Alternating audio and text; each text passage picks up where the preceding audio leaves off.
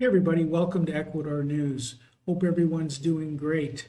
So in today's Ecuador News, we're only going to be talking about crime. We have a mid-year update where we have some new information, which I'm going to be going through in a fair amount of detail. But first, before we do that, I want to address one thing, is that there's a lot of YouTubers, all of us who've been talking about crime over the last few months, and especially the last couple of weeks. It started to get a little worse again in Ecuador in many areas. And the Manta area has experienced some increased crime, and a few other spots as well. And as YouTubers, one thing you need to know, like we do this for really two reasons. One, we love the hobby of it. We like talking about our experiences here, and we like to inform people. But it doesn't mean we're always going to agree. So some of us will be saying one thing that seems to contradict another. We're just normal people. We do our research. We have our feelings. It's just like in your own family, of where everyone's not going to agree on every single issue. The other thing is that most of us, actually all of us that are in Ecuador right now, are not making a lot of money off of this. So I don't want people to think that all these YouTubers are making all this money and are trying to manipulate people and exaggerate things, good and bad. That's not true at all. I really respect all of the YouTubers out there and everything that they do. I watch, most of the channels, and these are really, really good people doing the best that I can, or best that they can. And that's what you sort of need to realize. We do get, and they'll say it too, I'm sure, we do get a lot of hate out there from some people who disagree with us, and almost all of us will keep the comments up, provided they're respectful and everything, because there's nothing wrong with having different opinions on different things. So if you're seeing YouTubers disagree about how serious the crime is, and that type of thing, it doesn't mean someone's right and someone's wrong. You have to do your own research as well. Watch everything and read everything you can. Recently in the Alone area, there was someone with a family who wrote the local Facebook group who wanted to know what their opinions were, the people who were already here on the crime in this area, because they were going to move in with their kids. And I think without exception, like 99% of the people said, "Oh, it's very safe here. Feel comfortable. Come on down. Come on in." In that same week, there was someone writing Ecuador expats asking, "Oh, I want to rent a car at night after arriving in Guayaquil airport, and I want to drive that night." And she wasn't asking whether it was safe or not, but everybody, almost without exception, said that's really a bad idea. And a lot depends on where you are in the country and what time and all kinds of things. And we're going to be going through that in detail behind these numbers. So we ended the year, or the overall year was 44.5 deaths per 100,000. And by any standard, this is a terrible number. It's one of the worst in the world. The interesting thing is actually when you look what's behind this number, and that adds a little bit more context to it, which we will do. The other thing that's interesting, and you should know, is that if you use just the December deaths of 2023 and you extrapolate that over the whole year, it's actually 49, which is even a worse number. So it ended the last few months of the year on a high note, in a negative way. So the first thing to note here is over the last 5 years, it has gone up pretty much month by month as the year went on. And you can see the highest, the 2023 numbers, ending at 736 intentional deaths. Now, that has not happened so far from what we can see, from what we can know in 2024. Noboa certainly has turned things around. The question is, how much has he turned it around, and can it be sustained? Because there has certainly been an uptick across most of the country within the last month or so, month and a half perhaps. So let's take a look at the situation. So recently, Noboa has declared a new state of emergency, state of exception in 7 provinces within Ecuador. Now, we tried this a few weeks ago, but the Constitutional Court said it really wasn't valid since he didn't give enough justification for it. It was a very short decree. This new decree is over 43 pages long, and this is where we were able to get some information on where we are as far as homicides are within the country. So this is quoted out of a major newspaper in Ecuador. So you can see that there's the 7 provinces and there's 1,920 homicides between January, and it's actually based on my further research into about the middle of May. And this represents 87% of the national total of homicides, which is fantastic that they gave the 87% number, because then through some simple math, we can actually figure out the homicides in the whole country from January to May. And with that, we can figure out the number of homicides per 100,000 people. The other thing this talks about is that these numbers are kind of hidden. They're very difficult to find. Last year, the Ministry of the Interior had all of these charts out and updated it month by month, and you could sort of see exactly what was going on and what the trend was. This year, for whatever reason, I don't know, it's much more difficult to be able to get that information. Okay, there's a lot going on in this map, so let's take it all in. You might want to pause it at the end so you can understand it better, but let me explain it first. The map of the country shows the number of deaths per 100,000 in 2023 by province. So the first thing to note here is that it is very different depending on where you are in Ecuador. The coastal provinces are just terrible by any measure, and also some of the north areas, but also the interior, most of it is in quite good shape. The other thing, these arrows that are overlaid are where the new states of emergency are. And you can see there's 7 provinces that have been picked out by Noboa. Now, what's interesting here, this is where you can get a lot of information from. Esmeraldas, which was a disaster last year. And even though it was a disaster last year, it was an improvement over the year before. So it seems like, without having specific information about Esmeraldas so far in 2024, it certainly has improved enough that there's not a state of emergency there right now. If you watch our channel, you've seen this one before. This shows where the curfews were with the last state of emergency. Now, with this new state of emergency, there's no curfews. The red areas, and the reason I'm showing this is I want to point out something, is remember the last one we looked at and the whole coast was red.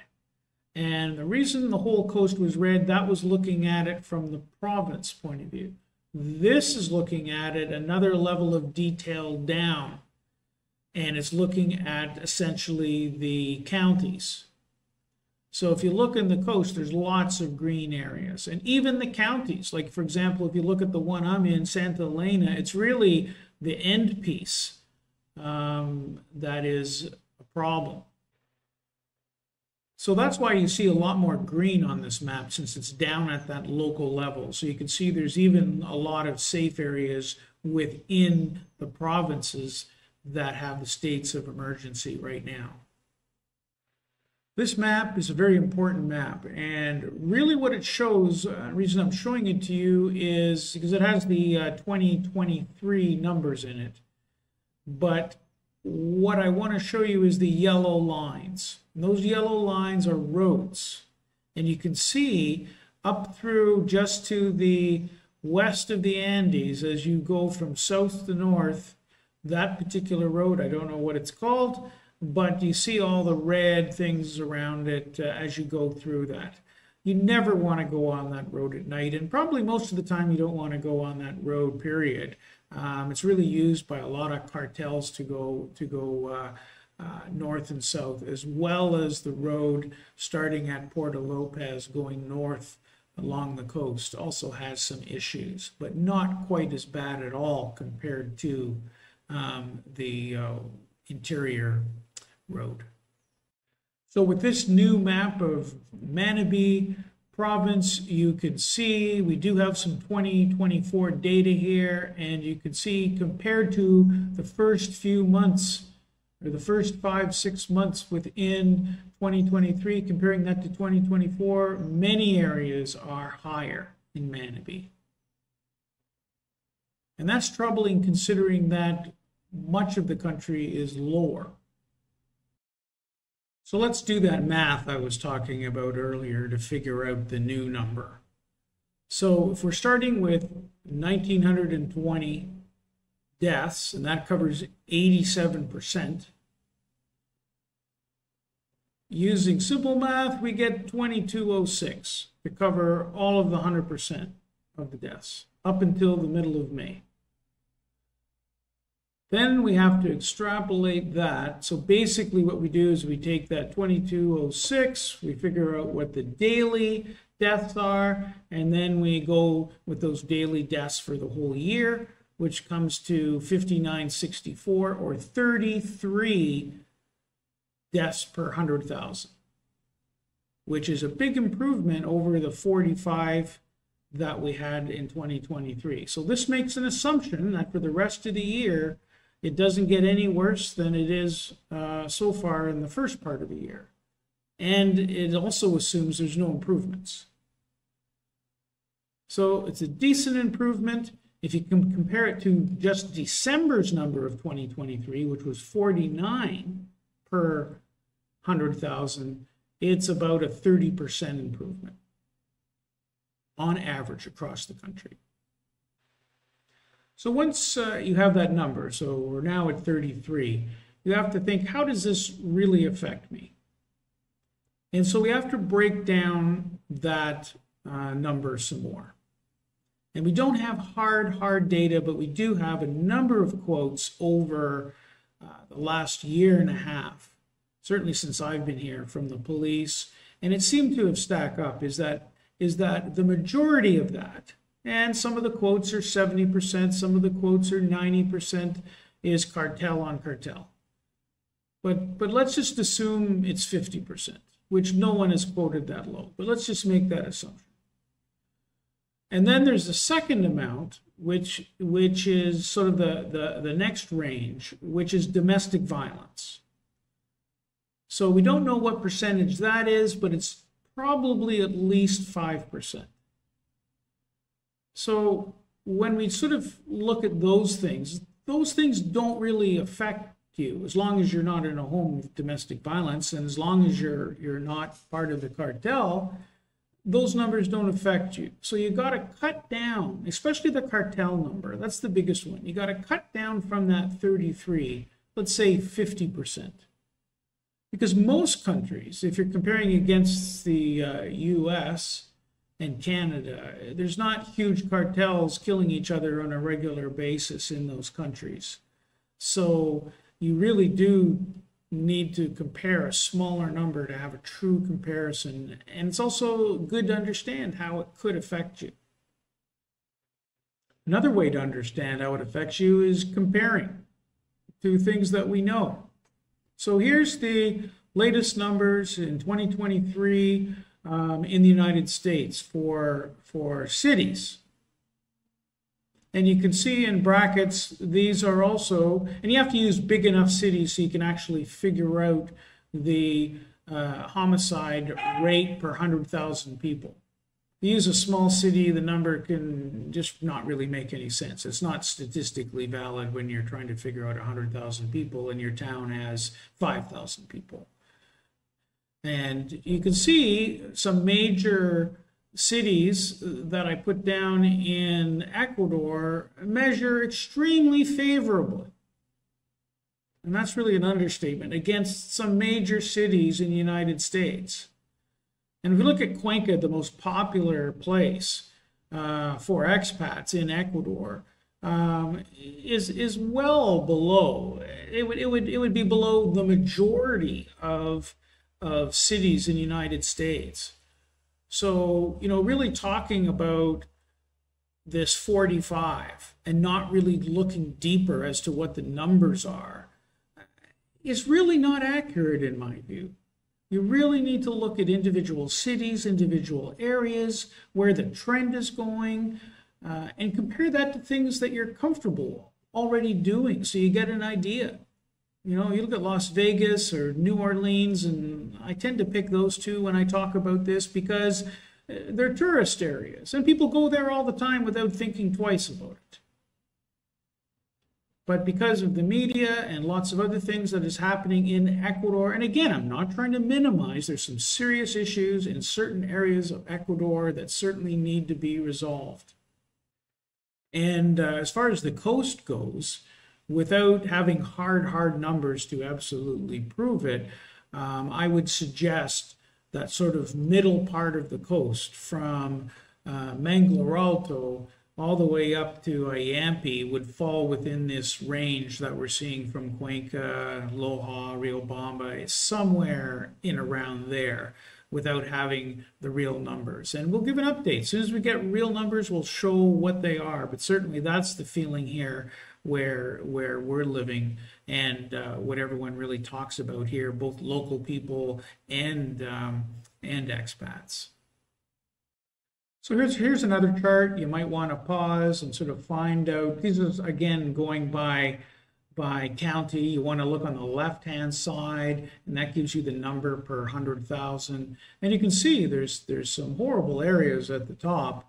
And this is using the 2023 numbers, not 2024. So things have improved in many areas, but certainly not in all. And in some areas it has gotten worse, as I mentioned.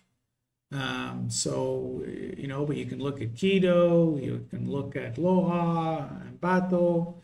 There's many areas where the numbers are quite low and would be lower this year in 2024. A lot of emphasis gets put on crime. The media talks about it all the time, not just in Ecuador, but all around the world. Wars, crime, homicides. And you have to sort of look at how that influences your decision making.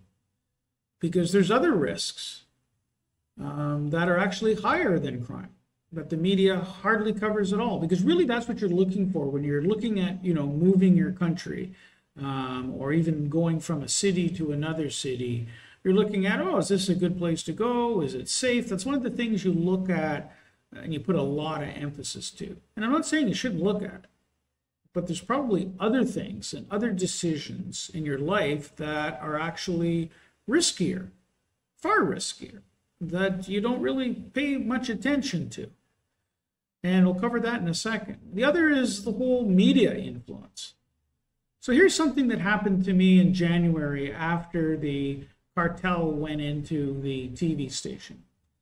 A large, prestigious newspaper chain in Canada got in touch with me. One of the major reporters that does a lot of reporting, very respected, got in touch with me and wanted to know, this was maybe 2 or 3 days after January 9th, so probably the 11th or 12th, we had a phone meeting. And she wanted to do a story. And I basically said everything was actually really quiet. I was pleasantly surprised. Went through the first couple nights, feeling pretty good. There's a state of emergency now on, and we're just going to sort of take it day by day. And that wasn't a story to her. The fact that there was no issues, and she contacted not just me, she also mentioned that she contacted a number of Canadians. And so there was no story about how everything was calm and fine after that. No, we just saw more stories about repeating the violence and some of the issues that happened those couple days. We didn't see any stories about how it calmed down, which it did dramatically. So that's the way the media can influence how you sort of think about things. So here's a chart that shows other risks. And they're also using the same criteria or the same measure. That is how many deaths per 100,000 people. And you can see heart disease. Now this is the latest information I was able to get is the green line 2021.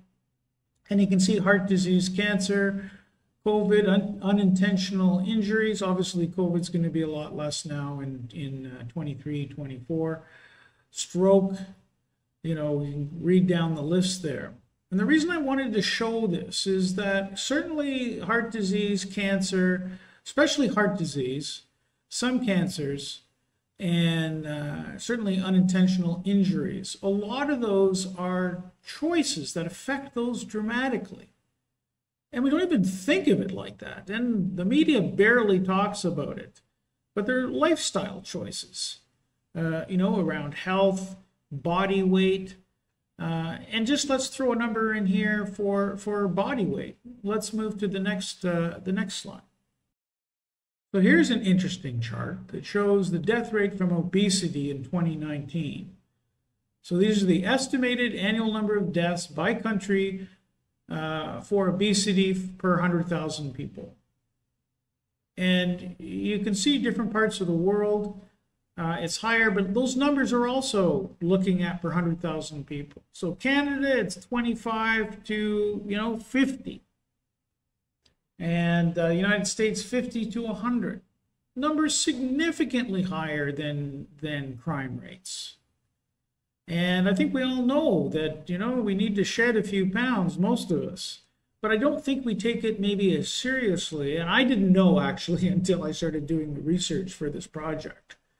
And it's a little scary, and it's because obesity obviously contributes dramatically to the previous chart, heart disease and many cancers as well. As we get more information, as time goes on and science develops more, we're finding out all this information of all the things that can kill us. How fun, right?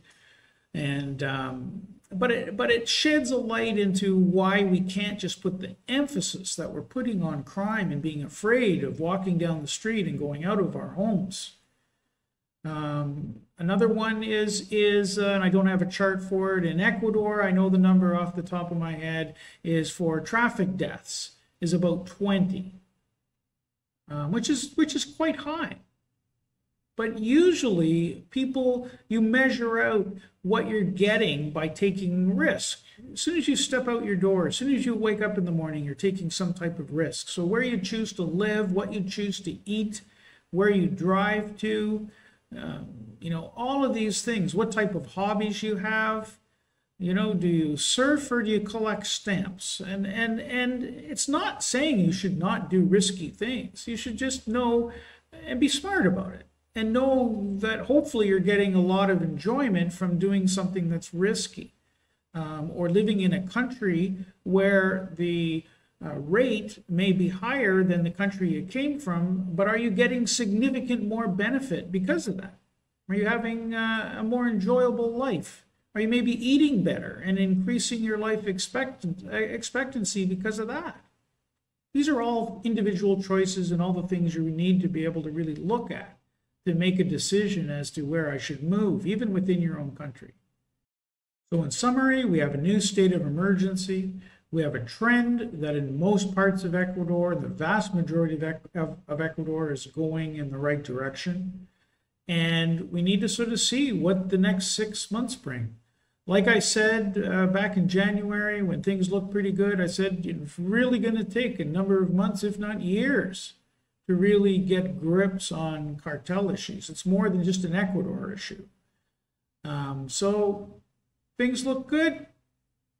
All depends whether the glass is half full or half empty for you, I guess. But let's just keep looking at the data.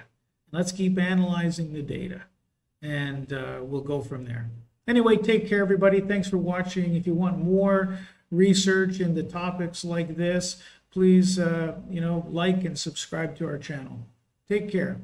Live the life you love.